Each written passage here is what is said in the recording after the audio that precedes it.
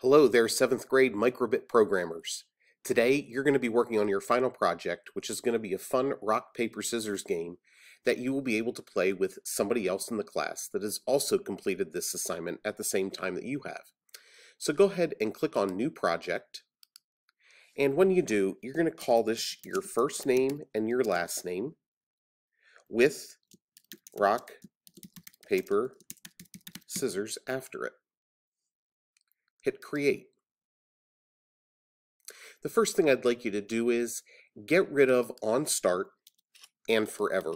We're not going to be using those two. We're actually going to have this work on the buttons and on the shake. So we first need to define a couple of variables because we're going to need to make a couple of things happen here. The first thing we have to do is we are going to need a variable for the random numbers. We're going to generate a random number, and we are going to do that basically by having the computer say, is it going to be a 1, 2, or a 3? And then that will determine whether we have a rock, paper, or a scissors. So we're going to call that hand because that's really the hand shaking to get that to happen. So hand is going to be one of those. We're going to need another variable, which is called the score. We're going to add a scoring system into this. So the score is going to be how many games that you've won. And we need one more variable, which is called number of games. So the game number is going to be how many games you've played. If you win all of them, that's great, but most people usually don't win all games when it comes to a random guessing game, sort of like rock, paper, scissors. So I now have my three variables. Now what we're going to do is we're going to start by shaking. So the shake is found inside of input.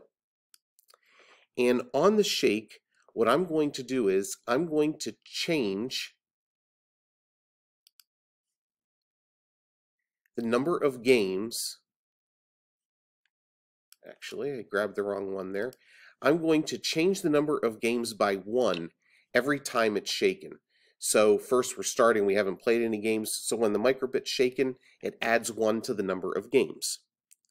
Next, we are going to pick a random number.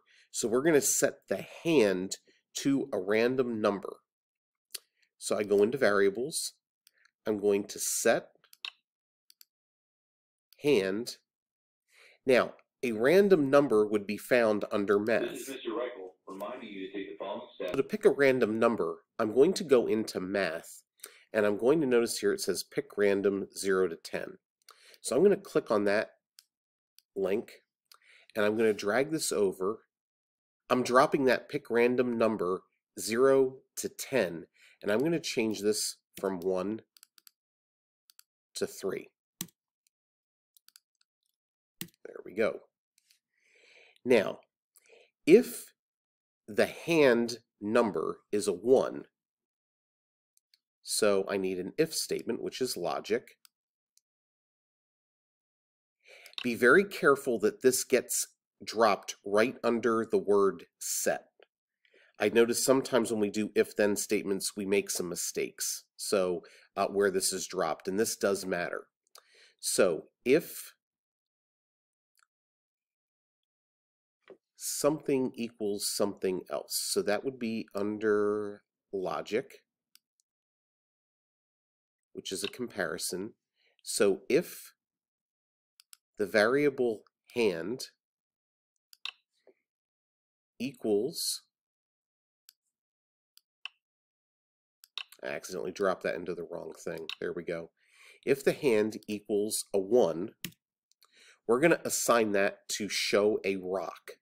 So to show a rock, this is the graphic I'm going to use. I'm going to just highlight these, and that will be the rock. Now, there is an else if statement, which we have not talked about yet, but this is how it works. I'm going to add to this, and I'm going to click on it one more time. When I click on the plus, it gives me an else if. Else if, and once again I'm going to compare, do a comparison. If the hand equals 2, it's going to be a piece of paper. So if my hand equals 2, I want to show a piece of paper. So I go into basic, and this will be my piece of paper. Now, if it's not any of those, it must be a pair of scissors. So I'm going to go into my basic drawer. I'm going to go down, and I'm going to draw a pair of scissors. Now this is about as close as I can get. We'll go diagonal here, and we will go diagonal here. So scissors, paper, rock. Now, what this will do is, this is going to randomly generate one of those things. Let's try the shake to see what happens. There's a rock, there's a piece of paper, another piece of paper, a pair of scissors, a rock, rocks, paper, rock, scissors. So you can see every time I hit shake, it's random. Now, we need to put in a scoring system to make this kind of work, to make it a little more interesting. That way, if you're playing against somebody, you don't have to argue who won, okay? You will mark your microbit with a winning score. So if I push button A, so I'm going to, on button A being pushed, I'm going to change the score variables. I'm going to change the score by 1. So we'll increase the score by 1 each time. I'm then going to show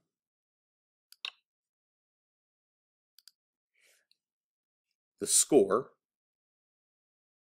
which is in variables. I want to show the string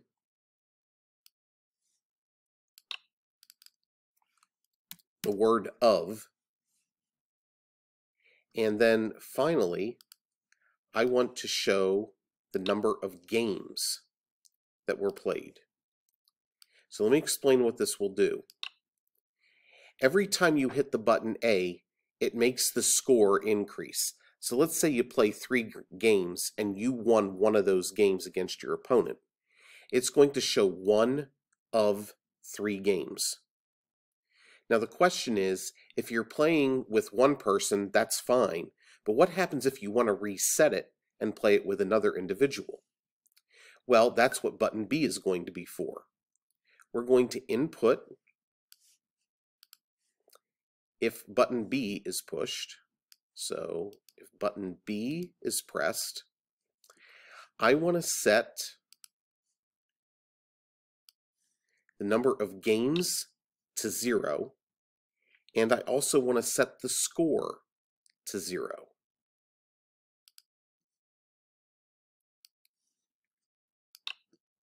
And we'll change this to score. And the other thing I want to do in this particular case, I'm going to want to clear the screen. And a clear screen can be found right here under the basic drawer. So if I push B, nothing really happens. It just basically says, okay, it's going to clear everything out. Now let's test this. Let's see if this actually works. I'm going to start by pushing button B, so that should reset all of my values. What I'm going to do is, I'm going to shake it. Okay, and let's say the person with me has a pair of scissors. So rock crushes scissors, so I won this game, so I'm going to push A. So I won 1 of 1 games. Now next, I'm going to shake. I get a piece of paper. All right, and paper covers the rock that they got, so I won this game. So now I have won 2 of 2 games. That's not too bad. Now I'm going to shake the rock, or shake again. This time I get a rock, okay? But the other person had a piece of paper. So I lost this game. So I don't do anything. I just shake it again for the next competition. This time I got paper, the other person got rock, so I push A. I've now won 3 of 4 games. So this is how this is going to work. Once you've done this, make sure you download this onto a Microbit. And if you want, you can use a battery pack that I will have up at the front of the room, and you can detach this from your Chromebook. You can shake it and sort of roll around to anybody else that has the game ready to play. Have a good time. Good luck programming your final project, Rock, Paper, Scissors.